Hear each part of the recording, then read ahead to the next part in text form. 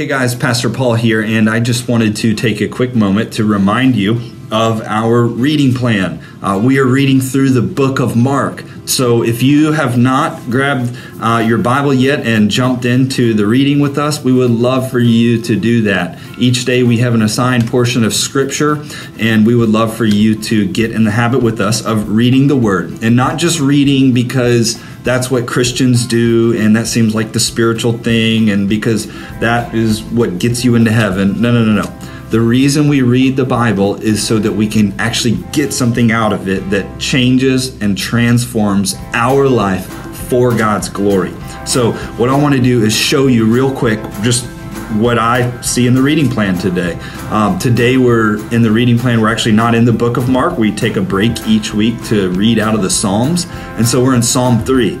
So do me a favor right now. You can pause this video and look at Psalm 3. Read Psalm 3. It's not very long. So go ahead and read that and then look at verse 3 of Psalm 3. So Psalm 3 verse 3, it says this: "But you, Lord, are a shield around me."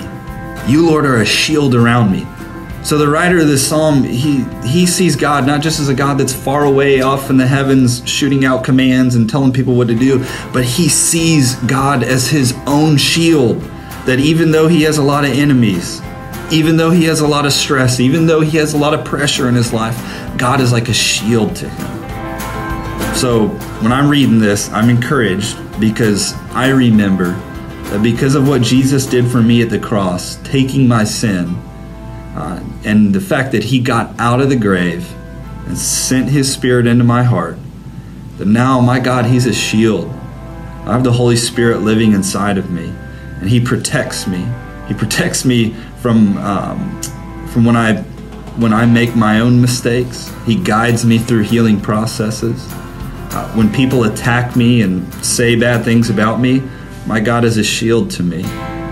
So no matter what you're going through, I hope you're encouraged that if you believe in Jesus and what he did for you at the cross, you're not alone, but you have a God who is a shield to you. So do this with us. Take part in our reading plan.